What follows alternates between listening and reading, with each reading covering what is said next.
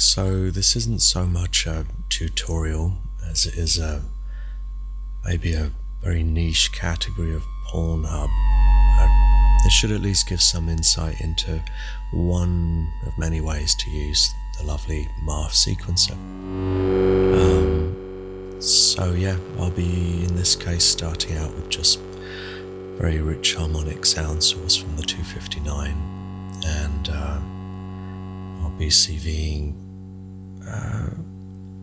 the odd and even harmonics through slow cycling envelopes from the 281.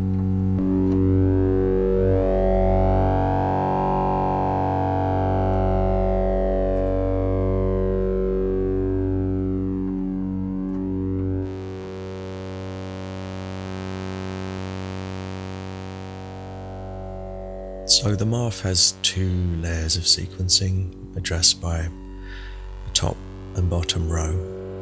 The bottom row relates to timing, which I won't be using here.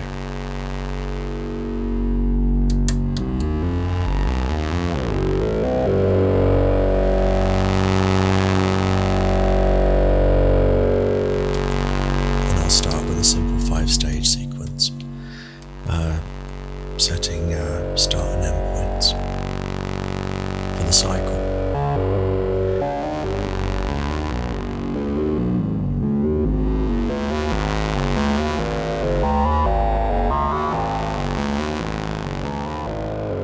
And then I'll make a copy of these same values across the next 5 stages, and I'll explain why later.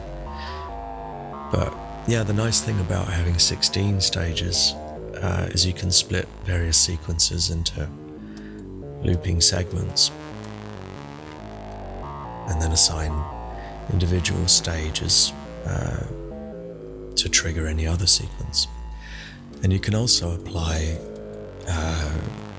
specific attributes to any given stage, like quantized values or pitch shifts or glides, etc.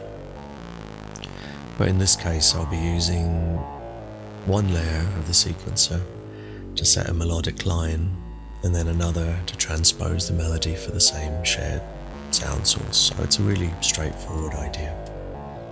For now, I'm just going to try and match these two 5-stage sequences. And the reason I made the sequence cycle twice is I wanted a slight variation in the first one, but also because the last pulse of the sequence can act as a sort of clock division to trigger the transposition stages. In this case it would be stage 10, so I'll assign that.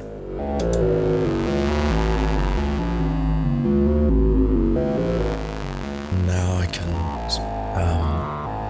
assign my transposition sequence, starting on stage 11,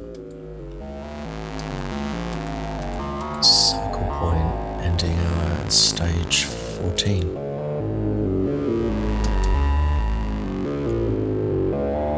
Then I can take a pitch CD from the second sequencer and route it to the input of the 259.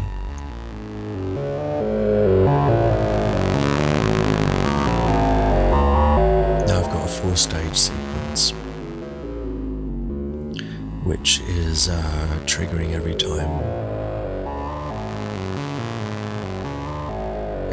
time it hits pulse 10. So it's giving me a division.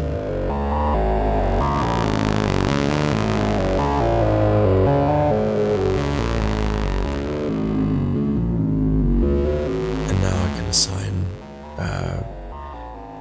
that layer of the sequence to the second pitch input of the 259 labeled keyboard input, which doesn't have attenuation, so I'll use a 257.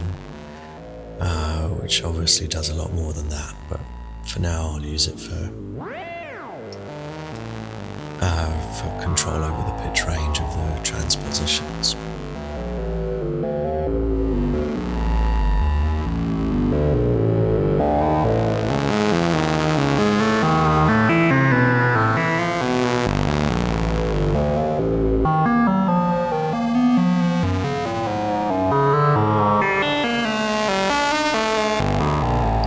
with some fiddling around, we can eventually get to a transposed melody.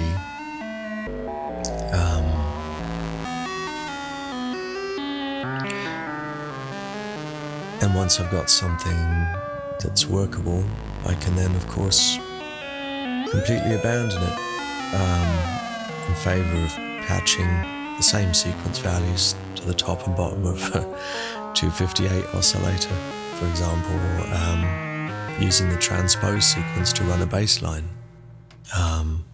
Then I can go back and pitch the 259 through a spectral processor at 296 before going into a 292C low pass gate to make a sort of amplified sound.